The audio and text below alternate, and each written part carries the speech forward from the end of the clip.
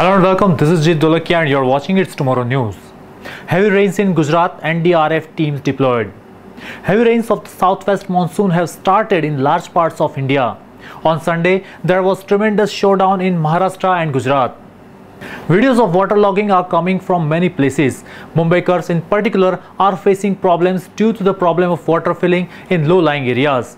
Meanwhile, the Indian Meteorological Department has forecast heavy to very heavy rainfall over the next 2 days in Gujarat, Maharashtra, as well as Madhya Pradesh, Chhattisgarh, Rajasthan, Odisha, Bihar, Jharkhand and West Bengal.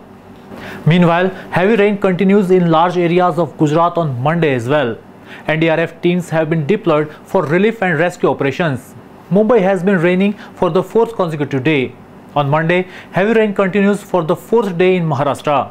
Earlier on Sunday, there was torrential rain in Mumbai and adjoining Thane, Palghar and Raigad districts. The low-lying areas of Mayanagri were flooded.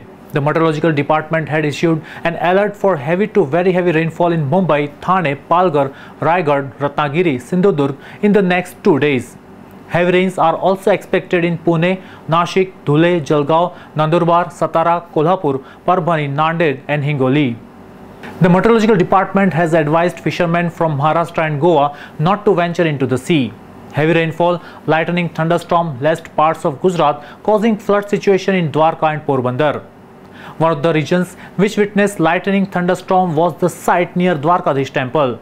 Rains caused waterlogging, flooding in parts of Dwarka and Porbandar. Heavy rains, lightning, thunderstorms have lashed several districts in Gujarat, causing flood situation at various places, including Dwarka city on Sunday.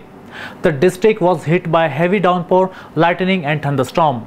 Gujarat's Khambhalia Tehsil in Devdubhumi Dwarka district receiving as much as 434 mm rainfall during the day, 292 mm between 6 and 8 pm alone, which led to major waterlogging, officials said.